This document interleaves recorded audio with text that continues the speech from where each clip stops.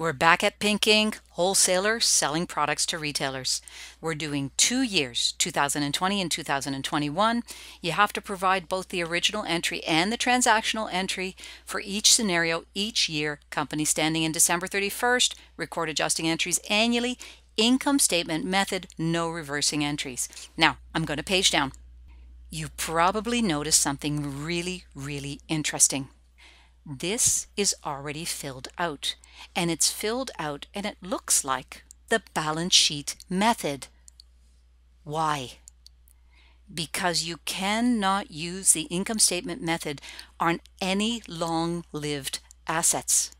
The income statement method only works on current assets and current liabilities that require adjusting entries.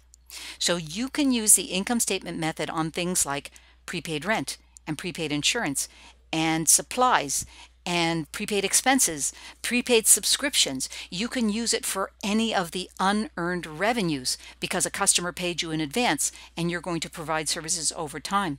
But you cannot ever use the income statement method for long-lived assets.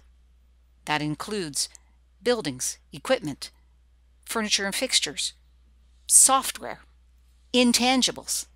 No long-lived assets can use the income statement method. So what I'm showing you here is the balance sheet method from a previous video that I've already done. Don't ever attempt to use the income statement method for any long-lived assets. It's not permitted and it doesn't make sense. We can't expense 100% of our equipment and then bring it back. It's not going to work. It's never going to work.